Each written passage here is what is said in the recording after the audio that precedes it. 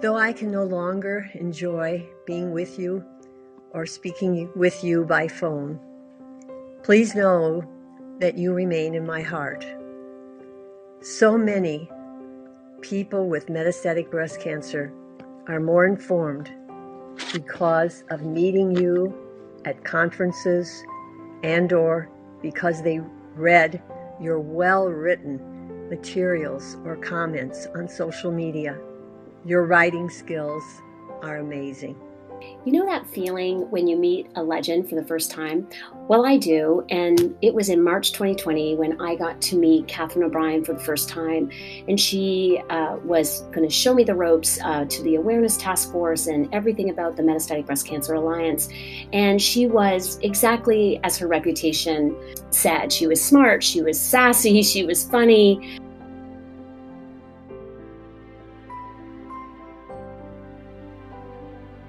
Katherine was a bright, creative patient advocate with a wicked sense of humor. She was generous not only with her time, but in sharing her life experiences through her writing, through blogs, and through social media. Boy, she has made such an impact. And we are new members of the Metastatic Breast Cancer Alliance, and we hear about all the work and dedication and commitment she has given to this organization. Really moving mountains and developing different types of programs like the Here All Year campaign that we worked on, and that's how I learned about her and all that she did, and what a dynamic, powerful individual.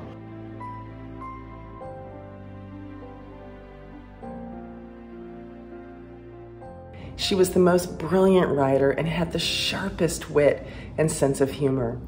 I will miss the pizzas we got in Chicago during ASCO, and I will miss her brilliance, her determination, and her wit. Katherine O'Brien, AKA KOB, AKA probably only to me, Pipsqueak, I miss you. My favorite memory is always the times we spent as booth buddies at metastatic breast cancer conferences. You would always stop by and visit and spend time and cover me while I went to the little boys' room. And those times were so special. I saw how much you meant to other patients and to other advocates, and it was just great to be in your presence there.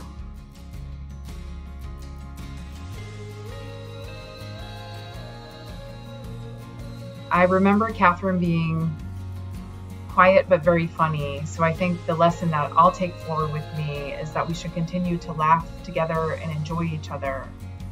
But even more importantly is that we need to continue the wonderful work that Katherine started, and we need to work together so that cancer patients have access to optimal care, and research continues in hopes that one day we can eradicate this disease. What can I say about Katherine O'Brien? Other than she was an awesome advocate, a dear friend, and a brilliantly witty lady. A few years ago, she wanted to go to Lisbon to the ABC 5 meeting, Advanced Breast Cancer meeting, and I offered to let her share a room with me.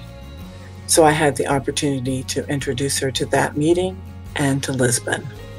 And we had an amazing time. Again, I got to see a different side of Katherine, and we just really enjoyed that time together, doing crazy things like rearranging our hotel room, going to a grocery store to explore what was in that grocery store in Lisbon, Portugal, and just lots of different things.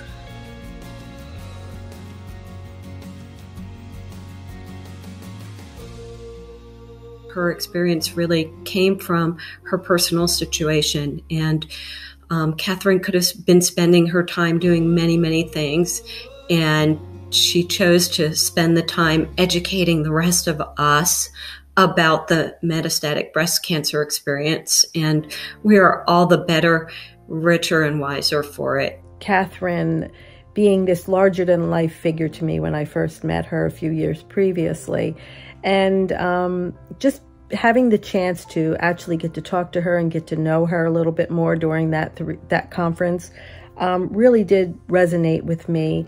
She was one of the advocates that really taught me the importance of what was important to someone living with metastatic breast cancer.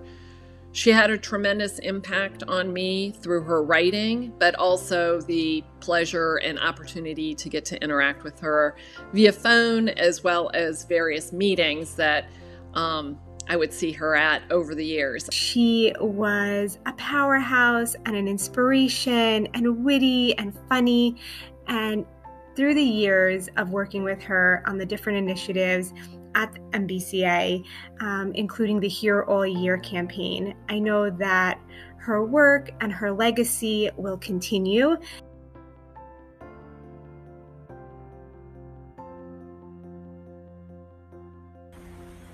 To me, Katherine was a living legend and will always remain a legend in our hearts.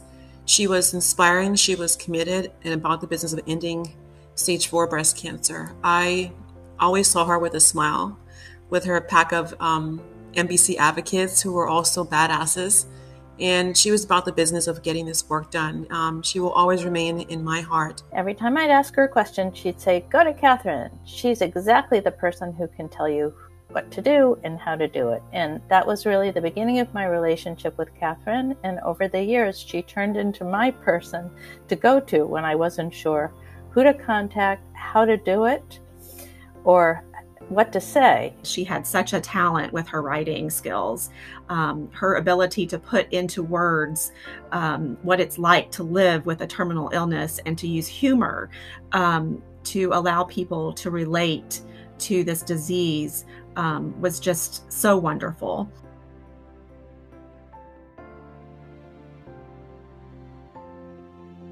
Memories of meeting Katherine at the San Antonio Breast Cancer Symposium at one of the meals that metastatic breast cancer had. And it was a wonderful time meeting her. The advocacy that she has done with the metastatic breast cancer has been amazing. And I know that we, briefly met, kind of exchanged, where we were at in our past, but I could tell that, although we're both quiet people, Katherine just had this presence that she made herself known. It may not be immediately when meeting somebody, but just knowing what she's done with the MBCA. We'll have many opportunities to say Katherine's name when we remember and acknowledge all that she did to bring metastatic breast cancer and the stories and faces of those living with the disease out of the shadows and into our living rooms, our workplaces, our conversations, and in the halls of government, so that we never forget all that still needs to be done to end the pain, the suffering, and the dying from metastatic breast cancer. She is such a major influence on so many of us, including me. First, I was like, this person is somebody to look up to, impressive, basically, and I just will never forget that. She always made us laugh. She always participated and made sure that people understood the importance of always including metastatic breast cancer patients, of making sure that she advocated for them, and making sure that change happened so we would not continue to lose so many women to metastatic breast cancer.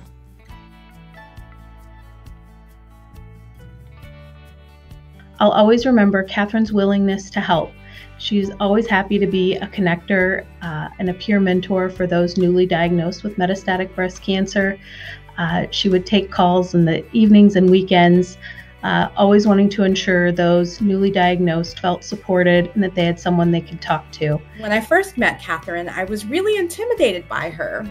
She had this amazing sharp wit and always seemed to know the funniest thing to say about any situation. She would just cut right to it and make a really astute observation about whatever it was you were talking about. And sometimes it would come toward you and she would just cut through your crap and you would know that she knew exactly what it was behind what you were saying.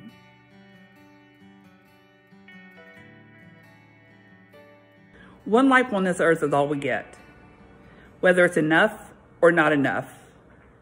But the obvious conclusion would seem to be that at the very least we are fools if we do not live it as fully, as bravely, and as beautifully as we can. I have so many favorite memories with her sharing a stage at the Living Beyond Breast Cancer conference a few years ago. And I'd say my favorite memory was we were sitting next to each other in the back of the auditorium at a Teresa's Research Foundation for Metastatic Breast Cancer.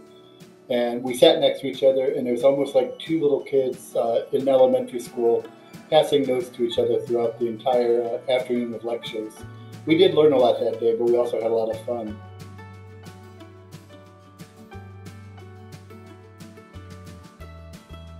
She was a stealthy advocate, talking about hard realities with candor and humor. She was a gifted writer. She was able to induce tears and laughter in a single sentence. She was a worker. She would roll up her sleeves to build signs or stuff bags, anything that needed to be done just to get the work done.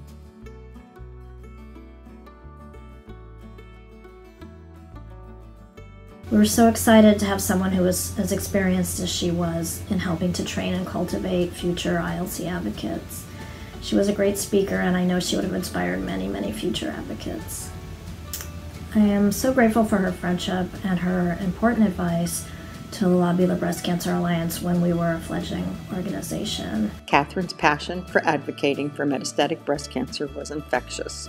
From signing petitions to make changes to SEER, to the videos she made and her fun selfies sharing her journey.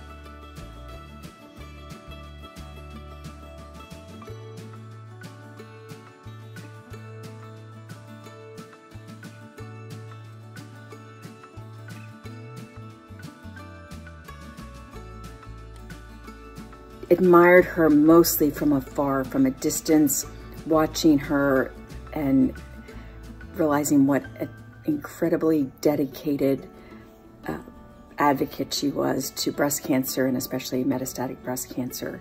She really moved the needle and made some awesome contributions to the field as an advocate. I am sure that from her new and limitless vantage point, she's still guiding us and helping us be better advocates in the metastatic breast cancer cause. To her family and friends, let's nourish ourselves with the memories of her strength so that we can overcome all the obstacles that may come our way.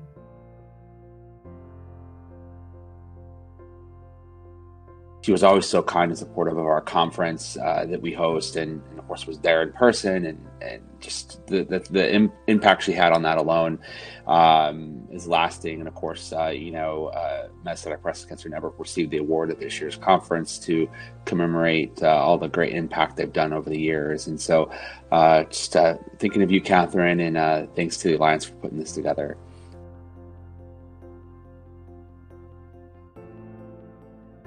Katherine and I were the two Katherines, the first co-chairs of the Metastatic Breast Cancer Alliance's Awareness Task Force. Together, we were charged with educating the public about metastatic breast cancer. She approached advocacy with grace, with humor, with fierce dedication, and she knew how to push when pushing was needed. SEER is changing. The landscape for metastatic breast cancer is changing. And I know I have changed because of my friendship and advocacy efforts with Katherine. Thank you.